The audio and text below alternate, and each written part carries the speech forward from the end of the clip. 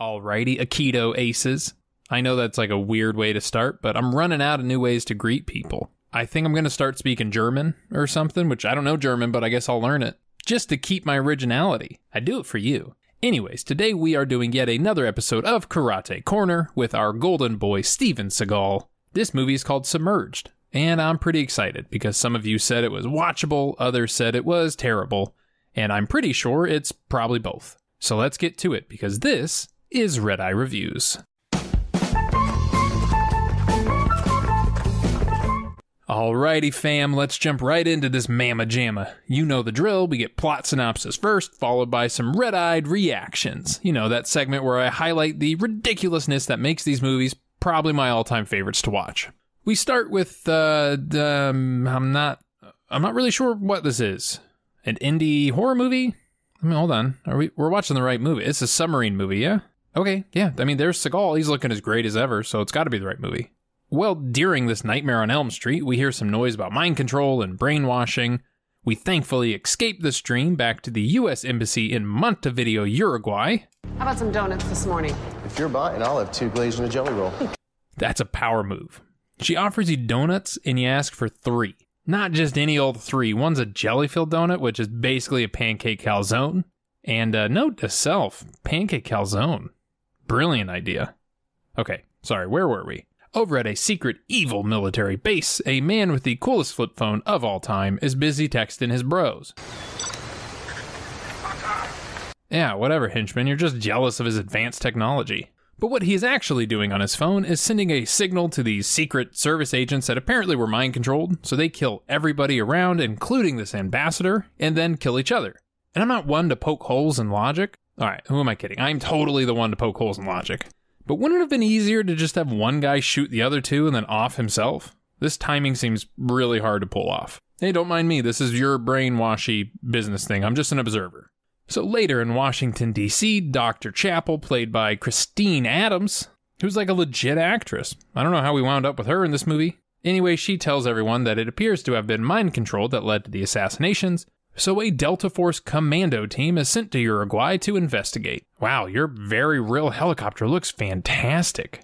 I wish I had a helicopter that looked half as cool. So the team gets dropped off, and it's an ambush. We also see their leader struggling hardcore, and then he tells everybody to stand down and let them get captured. And then 12 minutes into this movie, and still no Seagal. Hold on, do you hear that music?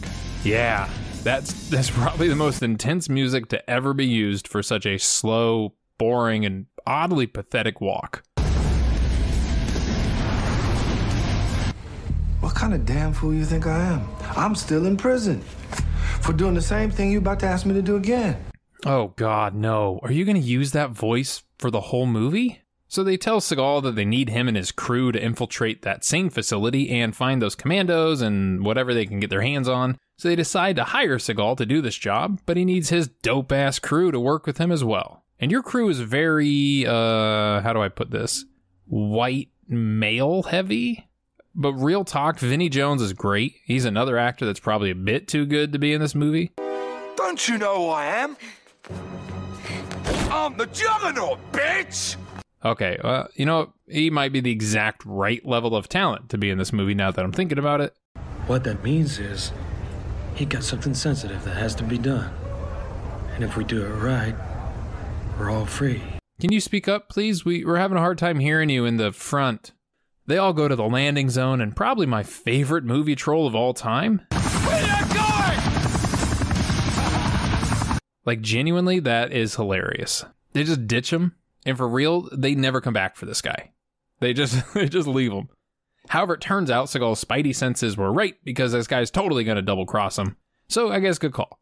And now Seagal has become painfully aware that his party is entirely too male and hairy, so he calls for an attractive girl partner to meet them. Our new landing zone should read Starry Night. Yeah. I hear that horrible voiceover. Is that what you're asking? Starry Night, you copy that? Meanwhile, our bad guy doctor has decided he no longer needs his non-brainwashed henchmen. Basically, his mind-controlled ones are better. Product testing. Yeah, see? You'd get fired for doing something like that with a normal coworker. But so he kills off the other guys and he runs away with his brainwashed troopers. Vinnie Jones reminds us that he is a real psychopath. Like, actually a psychopath.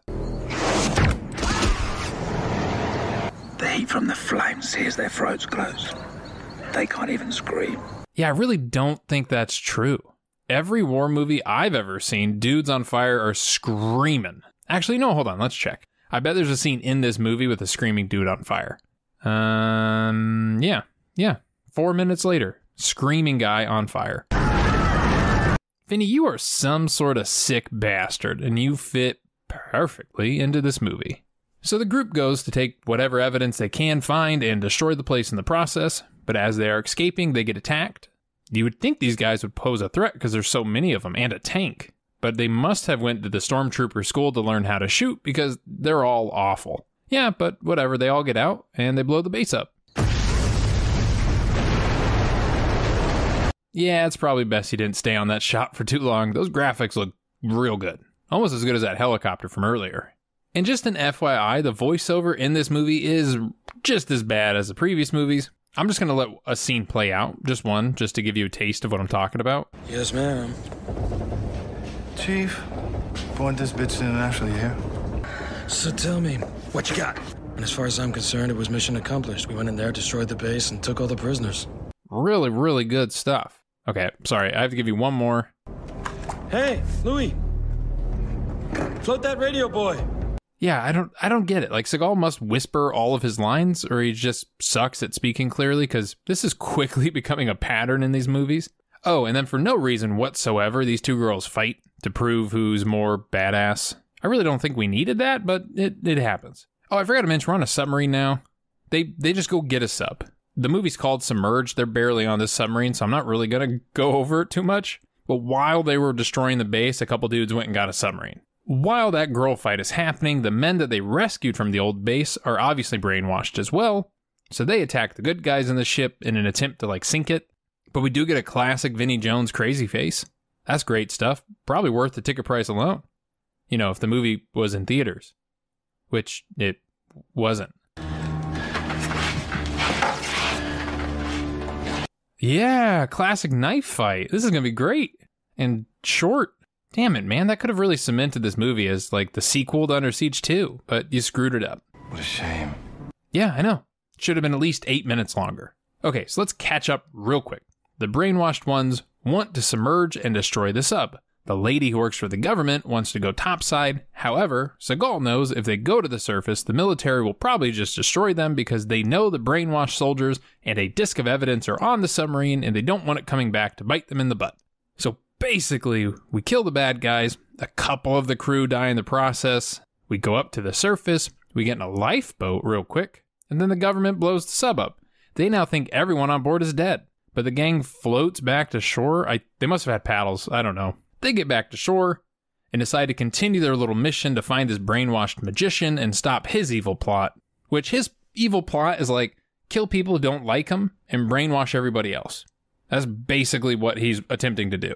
So they decide to take the fight to the bad guys, and really quick, I know I've already shown you some pretty bad voiceover, but can I just give you one more taste of how horrible it is? Gives us a good distraction, don't it now? They're beating on each other up in there. Well, I don't know. I never seen any English saga match, but What makes this even worse is it's clear that Vinnie Jones is saying his lines in that car. So whatever Seagal said, they just scrapped it. The only thing that could save this movie at this point is probably a bunch of pointless zooms and quick edited cuts.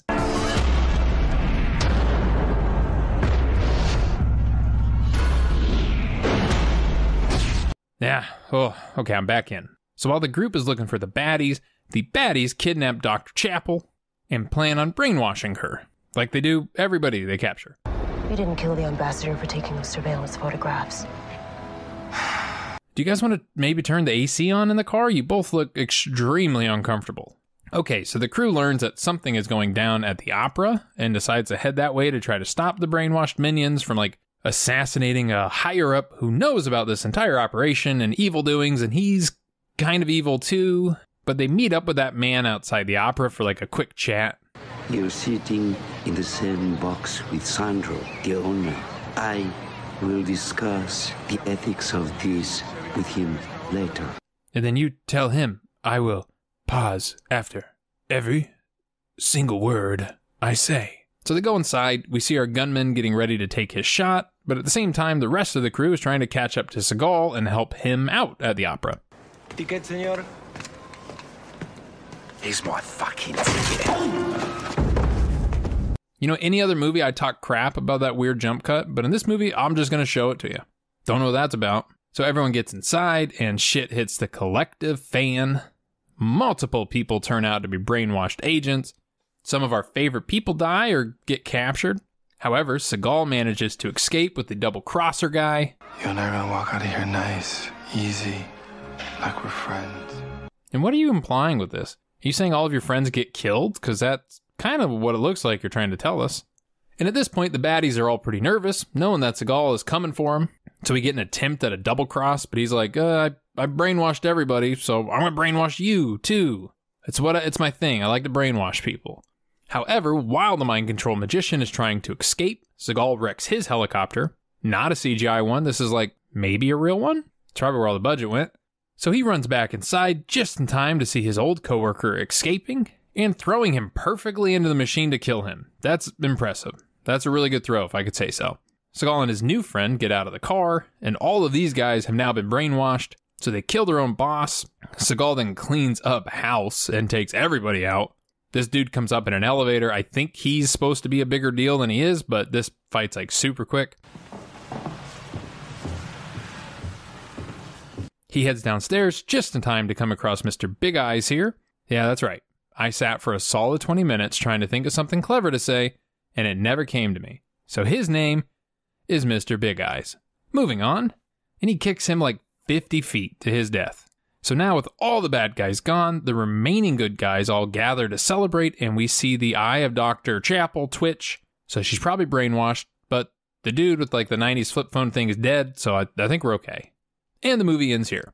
Alrighty, that was Submerged. And I must say, if it wasn't for all the god-awful voice acting, that would have been a favorite Seagal movie of mine. Maybe like top 5. But the voiceovers and the random jump edits and weird sound effects plunge this movie into the depths with all of his other works. But we still get to have some fun here, so let's head on over to Redeye Reacts. Hey. Come on, we're going in clean, you know this. No personals. Yeah, that would have been good advice if you didn't have your own name on your helmet. Thorns in America's side. Who the fuck is this? Shouldn't you warn Cody's men about what happened to the first team? They're expendable. Did you just say they're expendables? Wait a second, when did the Expendables come out? 2010, oh shit. Another Seagal idea stolen by Big Hollywood. Alert the press. It's for the new landing zone close to the coast. And it's gonna be right about him. You're from Louisiana now? What is this? Right about him. The Damascus, another 9/11, except at sea. Yeah, I really don't think it was, though. There's some sick shit up in here, alligator. You got 10 minutes and get your white ass out of here, you hear me? I'm a dude playing a dude disguised as another dude. I love working with professionals. You guys should really get that elevator fixed. I know that knock. Yeah, I know that knock too. It's the knock of the guy that I can see because the door is made of glass. Yeah, Mr. Ambassador, I'm Cody. I think you've been expecting me. Talk about being tough all the time. Can't even look me in the eyes. Okay. Yeah, I just hit country and got kind of busy, but Look at me when you're talking to me! Welcome to Hollywood Squares. After you, Doctor. You 100% built this set just for that shitty joke, and I couldn't be happier. That was Submerged. Again, not too bad, but nowhere near good. Next up will be Today You Die. A former thief wants to go straight, but he seeks vengeance on those who framed him first, and yeah, sure, can't wait for that. It's got a 4 out of 10 on IMDb, which is like 2 points higher than a lot of his movies, so maybe it stands a chance. I guess we'll all find out together next time. Until then, thank you so much for watching. Please subscribe if you haven't, like the video, hit the bell, do the comments, tell me some stuff. Did you get a haircut recently? Got a new pair of shoes? Let me know. I don't know. We'll see you in the next video, and until that moment, stay happy and stay healthy.